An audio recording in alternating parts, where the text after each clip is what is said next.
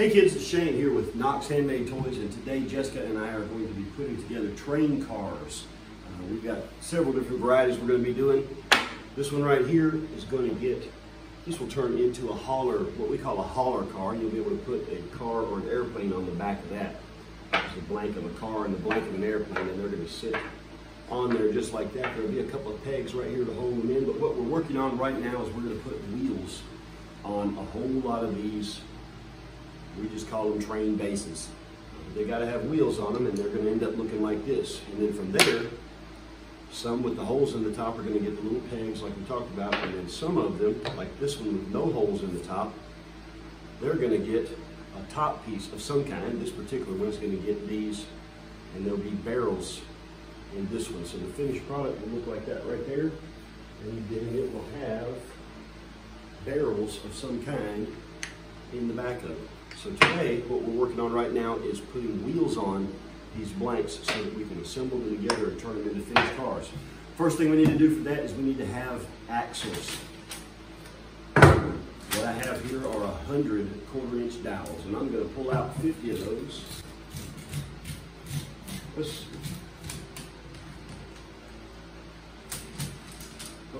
All right, so I'm going to pull out about 50 of them to make it easier to work with. And if I was to say, well, that looks like exactly 50. It may be, you know what, actually, there. Now we've got 50 of those.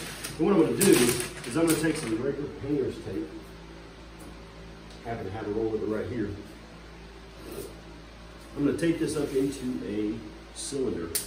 And then we're going to cut pieces off of that are going to have axles that are just the right length. It's going to be just like this right here, but we need a lot more than just these. So what we're going to do first is I'm going to get these. I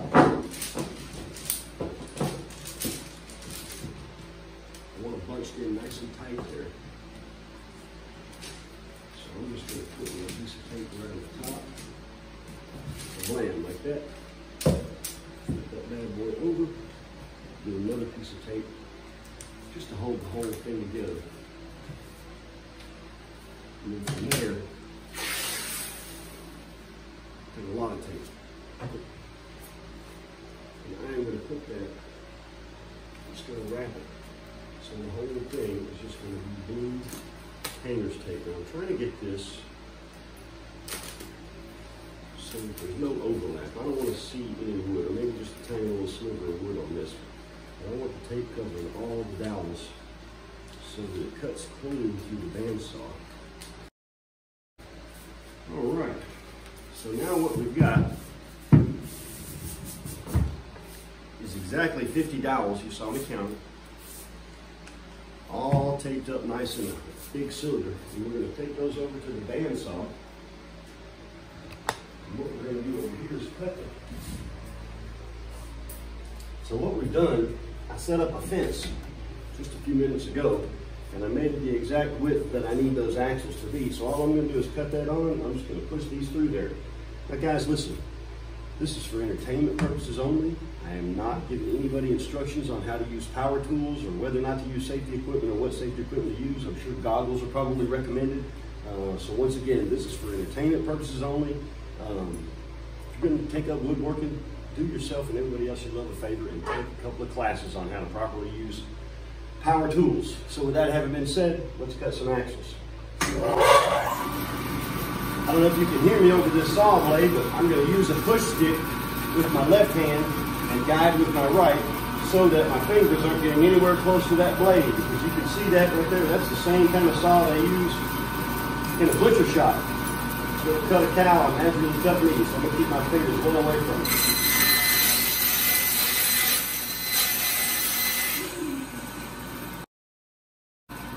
Again, I'm going to keep my fingers away from the front of the blade. I'm reaching around the back of the blade as carefully as I can, and I'm going to push this one out of the way. Reach back around there because I kind of like my fingers.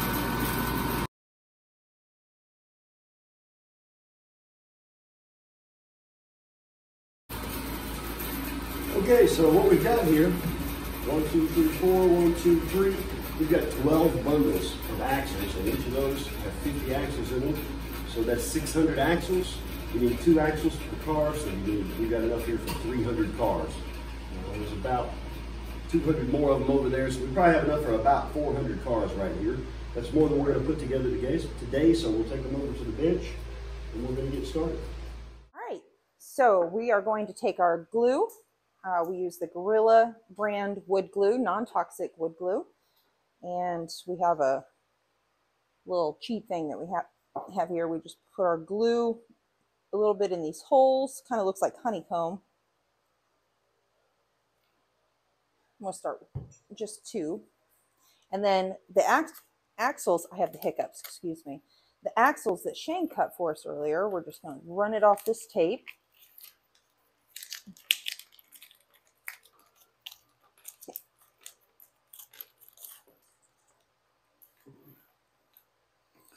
And then I have this big bin of wheels. We're going to go through several of them today. And what we're going to do is, first, we have to put the axle on the wheel. Then we'll put the axle with the wheel on it through the base and then pop the second wheel on. So this means I'm just going to do a few of them right now. Just going to do this one. So 4 wheels for 1 car and 2 axles. A little bit of glue on a toothpick and just a little bit of glue on the inside of the wheel. I need the hammer. Thank you, Shane. Little tap. Nice tight fit. Then it's important, run this through these holes. A little bit of glue on the inside of the wheel.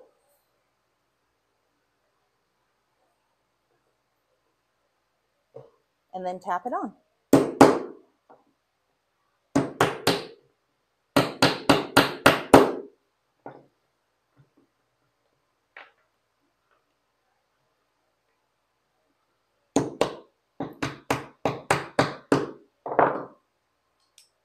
And there we have it. Now our bases are ready for whatever top that we may make this train car out of. And now let's make a whole bunch of them. Tell you what, let's make one more right quick. Oh, the hauler car?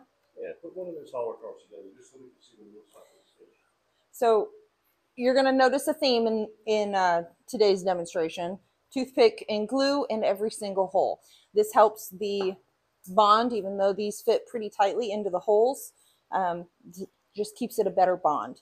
So we're going to run a little bit of glue down inside of the hole that Shane drilled earlier.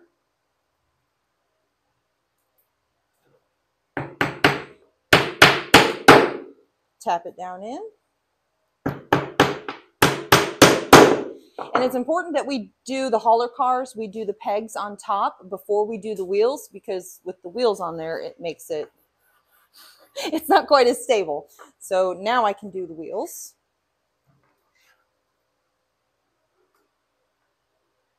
I'm going to go ahead and glue all 4 this time.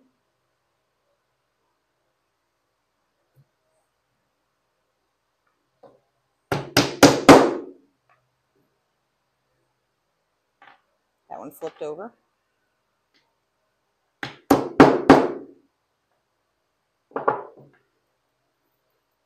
In through our axle hole,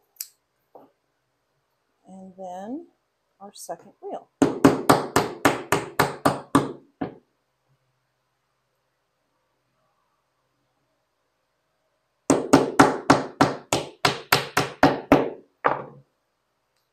There we go. Now this hauler car is complete, and we're going to make a whole bunch of them. This one is not quite wide enough to fit one of our pickup trucks. That pickup truck is a little long. Because they're handmade toys, and they're not all exactly the same length.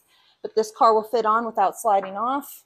And this airplane with the pre-drill hole here will stay on without falling off. because you don't want to lose your crop duster behind your tractor while you're pulling it across somewhere. So, you guys ready? Here we go. So we thought we'd speed things up for you guys because this can be kind of a long, tedious process. We spent several hours doing this on this day. So what I'm doing here is I'm applying glue to the inside of the wheel from the back side and putting the axle in.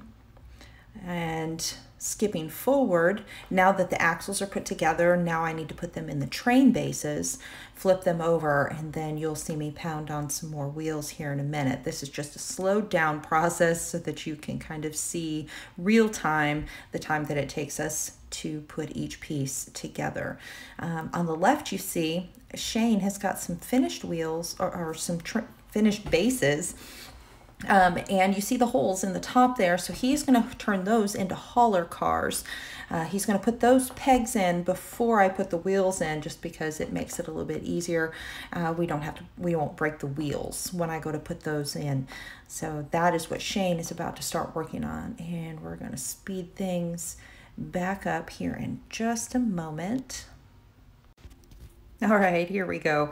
So now you can see Shane on the left is putting the pegs in for the hauler cars, and I am just one train base at a time, putting some wheels on, setting them to the side.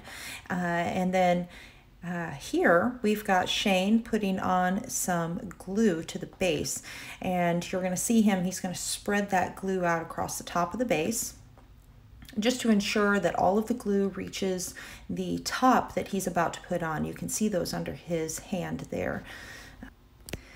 Spreading it out like that across the top of the base also helps it get a little bit tacky. Spreads the glue out so more air gets to it and makes it where it's not quite as wet when he goes to put the train base on. So we cleaned up around the edges, and now we're going to go ahead and put those tops on. So you'll notice he leaves the top on the table, and then we pick up the base and make sure that we can line it up, because the top is wider than the base, so we can make sure that they're as centered as possible. And other handmade toys, not all of them are going to be completely perfect, but this is how we ensure that they stay as close to lined up center as possible. And he's using his finger there on the front where the pin is sticking out, just to make sure that we are all the way to the front of the train base as he presses down.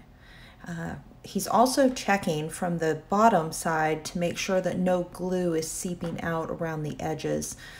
If he does find glue that seeps out around the edge, then he's going to take a razor blade and he'll just clean out anything that may have come out around the base and the top. We had a total of about 250 train cars that we worked on this day, and we're so glad that you guys got to hang out with us and learn about how we make our natural wood handmade toys. It's super fun. We have our train cars here that we made today, just a completed example so you could see the finished product, our barrel cars and our hauler cars here with the airplane. And we'd love for you guys to come hang out with us. Find us on our website, knoxhandmadetoys.com, for a complete calendar.